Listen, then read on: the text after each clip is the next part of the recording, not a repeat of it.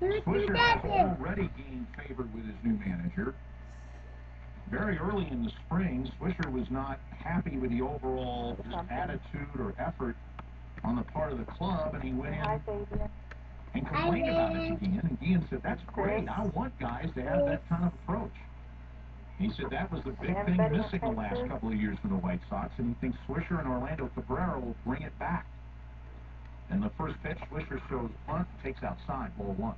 You're not going to see that too many times. Swisher's going around to try to sacrifice.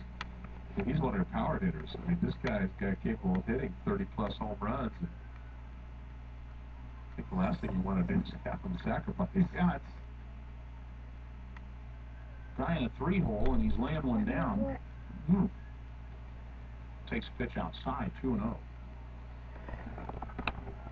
White Sox think they can contend with the Indians and the Tigers, despite the fact that the Indians are coming off a division title and the Tigers have added every player known to man. Boy, they have a pretty potent lineup. Their pitching staff is excellent. Has some power arms in that bullpen.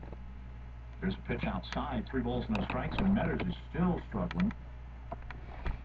That's 7 straight outside the zone. Yeah, he just doesn't have any feel right now.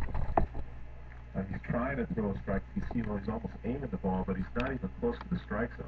Don't be laying down like you're all cool. Owens at second, Anderson at first, and there's a strike called to Swisher, 3-1. The reason the White Sox feel so confident, General Manager Kenny Williams says